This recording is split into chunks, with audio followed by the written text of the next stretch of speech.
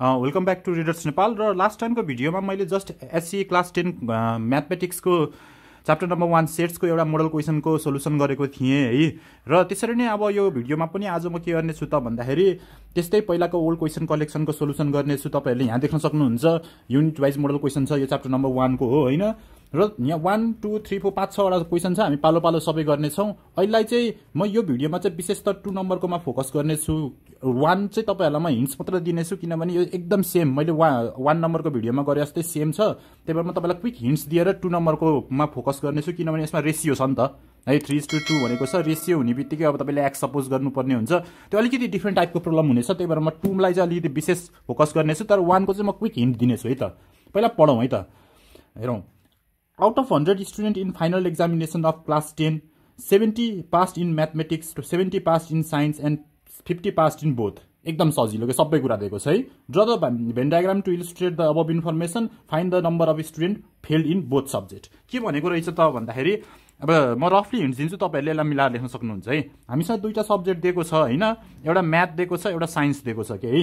र के भनेको छ त भन्दाखेरि हामीसँग यु चाहिँ हामीसँग 100 स्टुडेन्ट छ रे है। के भएको छ त भन्दाखेरि हामीसँग म्याथमा पास हुने चाहिँ कतिजना छन् त भन्दा 70 जना छन्। सिमिलरली हामीसँग कति छ त भन्दाखेरि साइन्समा पास हुने कतिजना छन् त भन्दा 70 जना छन्।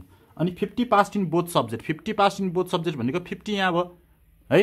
अब तपाईले के गर्न सक्नुहुन्छ त भन्दाखेरि तपाईले अब only who pass in math only कति हुन्छ त, म्याथ ओन्ली चाहिँ 70 - 50 गरेर यहाँ 20 आउँदैन त नि, म्याथ ओन्ली चाहिँ 20 भयो है। हेर्नुस् है। अब अनि यसरी नि साइन्स ओन्ली कस्तो हुन्छ, साइन्स ओन्ली चाहिँ के हुन्छ त भन्दा 70 - 50 गरेर यो 20 आयो है।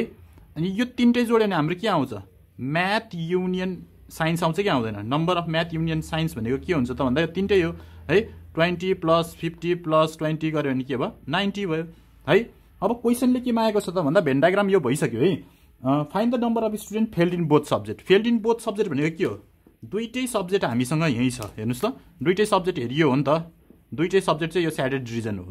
दुईटै सब्जेक्ट बाहेक फेल भनेको त के हो, बाहिर पर्न पर्यो नि त। बाहिर भनेको यो बाहिरको पार्ट है। यो बाहिरको पार्ट के हो त, यु माइनस युनियन गरिदियो भने त आइहाल्यो। भनेको मतलब चाहिँ you minus number of math union science गरिदियो भने त 100 - 90 गर्यो भने के हुन्छ, 10 आउँछ। हु फेल्ड इन बोथ सब्जेक्ट, बाहिर चाहिँ तपाईँले कति लेख्नुपर्ने हुन्छ, 10 लेख्नुपर्ने हुन्छ। यो चाहिँ हाम्रो 1 नम्बरको एन्सर हो। हेर्नु त एन्सर पनि मिलेछ है, एन्सर इक्वल टु 10 आएछ है। यो चाहिँ हाम्रो फर्स्ट नम्बरको एन्सर हो। एकदम क्विक गरेँ मैले, एकदम सिम्पल छ हैन। यो सेम पहिला पनि गरेको हो कि है। हामीलाई खास फाइन्ड गर के भनेको त भन्दा फेल्ड इन बोथ सब्जेक्ट भनेको म्याथ युनियन साइन्सको कम्प्लिमेन्ट हो क्या है। नम्बर अफ म्याथ युनियन साइन्सको कम्प्लिमेन्ट हो नि त। यो युनियन भयो, यसको कम्प्लिमेन्ट भनेको बाहिरको निलो पार्ट यो भनेको कसरी निकालियो त, number of union total number minus number of math union science, यही गरेको मात्र है। 100 - 90। ल यो चाहिँ हामीले मैले क्विक गरेँ यो 1 नम्बरको है। अहिले विशेष त मैले के फोकस गर्छु भनेको थिएँ, मैले 2 नम्बरको फोकस गर्छु भन्थे, त्यही भएर 2 नम्बरको क्वेसनतिर गएँ त। र यो 2 नम्बरको क्वेसन पढिहालौँ है त।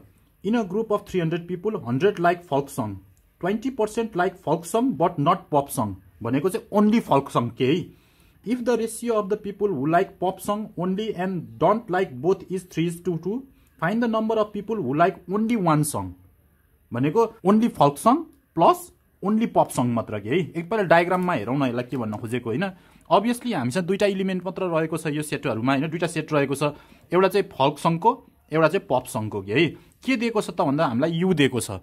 यु कति छ, 300 छ हैन। यु 300 छ। 100 लाइक फोल्क सङ भनेको छ, भनेको नम्बर अफ फोल्क सङ कति छ हामीसँग 100 छ। भनेको चाहिँ यो सबै होल के है। यसमा त इन्टरसेक्सन पनि मिसिएको छ हैन।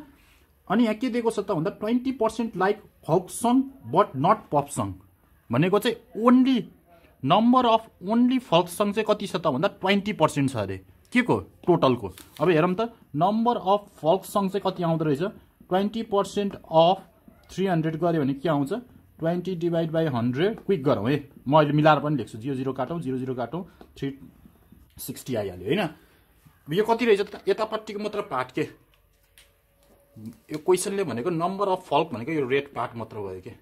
यो रेड पार्ट मात्र कति रहेछ त हामीसँग, रेड पार्ट मात्र 60 रहेछ। यो 60 हुने बित्तिकै यो होल 100 थियो भने यो कति भयो नि, यो 40 त अभियसली भइहाल्यो नि हैन। अनि अर्को पार्ट के दिएको छ त भन्दाखेरि, अर्को पार्ट के दिएको छ एक पढौँ है त फेरि। If the ratio of the people who like pop song only, pop song only भनेको कुन हो फेरि? पप सङ ओन्ली भनेको यतापट्टिको पार्ट हो, यो पप सङ ओन्ली चाहिँ यो निलो पार्ट हो। And don't like both, don't like both भनेको फेरि यो बोथ हो नि त, बाहिरको पार्ट होइन, यो बाहिरको पार्ट, यो बाहिरको पार्ट चाहिँ डोन्ट लाइक बोथ हो है। ल अब त्यो रेसियो कति छ अरे? 3:2 भनेको let us say let that ratio be 3x plus 2x हैन, 3:2 हो नि त।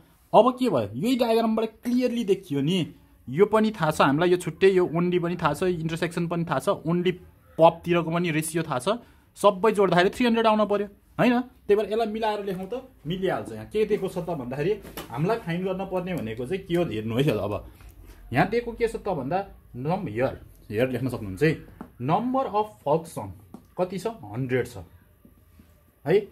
अनि के दिएको थियो त भन्दा number of only folk song 20%, यही लेख्नु पर्यो कि है, अफ 300। त्यही भएर यसलाई म मेटाइन्छु अहिले है। 300 भनेको कति आउँदो रहेछ? 60 आउँछ, भर्खर निकालियो होइन। यो पनि भयो। त्यो भइसकेपछि हामीले के गर्न सक्छौँ त भन्दाखेरि इन्टरसेक्सन निकाल्न सक्छौँ। इन्टरसेक्सन भनेको त suppose number of folk song intersection pop song equals to के हुन सक्छ? Number of folk song minus number of only pop song हैन, इक्वल्स टु 100 माइनस 60। हाम्रो इन्टरसेक्सन पनि आइहाल्यो है, सरी इन्टरसेक्सन पनि आइयो यो। अब के भनेको छ त भन्दा रेसियो दिएको छ, लेट रेसियो पनि लेखिदिउँ हैन, let the given ratio be 3x and 2x है। भनेको मतलब चाहिँ 3x के पर्यो? Number of pop song only है, यो भनेको चाहिँ number of pop song only हो नि त,